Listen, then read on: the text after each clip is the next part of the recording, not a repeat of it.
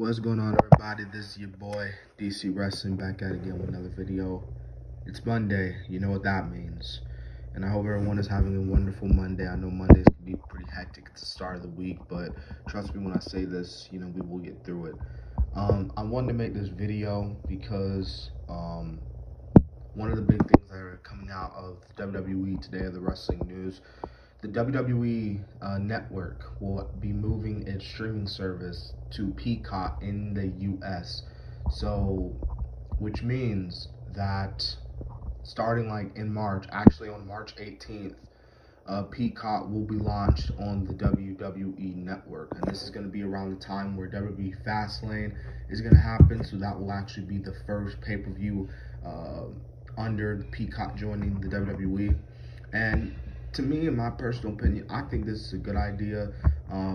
This is going to save lots of money because now instead of paying $9.99 a month, I think we have to pay, like, for all of us here in the U.S., it says here that the WWE network will be available on both Peacock's premium $4.99 per month and ad-free $9.99 plans. So basically, current subscribers of the wrestling service, which costs $9.99 monthly, will actually be saving money if they opt for the $4.99 option. So looks like the fan, we're gonna have to go for the $4.99 option, if you know what I'm saying.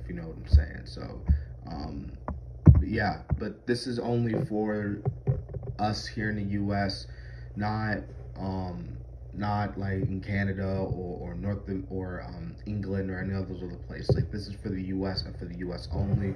So I just wanted to make a video on that, talking about that, giving my opinion on that. And also want to let you guys know what these next few days are going to be like. So Royal Rumble is coming up. I may be doing a Raw review tonight. I may be, like I said, I don't really watch Raw, but because this is the go-home show of Raw before the Rumble, I might have to talk about it.